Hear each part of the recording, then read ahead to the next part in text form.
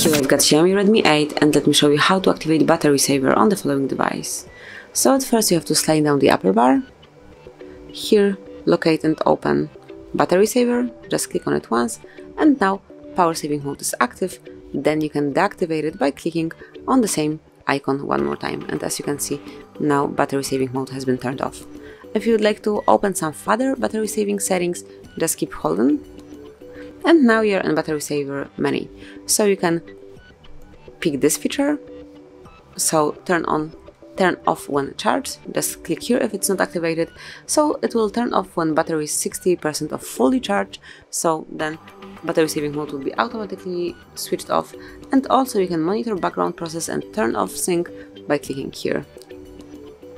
Also you can schedule your power saving mode, just click here, and now select the hours on which it should be active, so it can be midnight till 6 AM next day. So this is it. From now on, between those hours your power saving mode will be active.